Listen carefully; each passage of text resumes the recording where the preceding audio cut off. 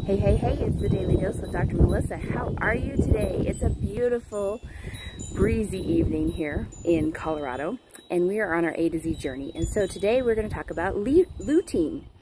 Now, lutein is made from a plant, and most of the time you can get it from green leafy vegetables. So think spinach.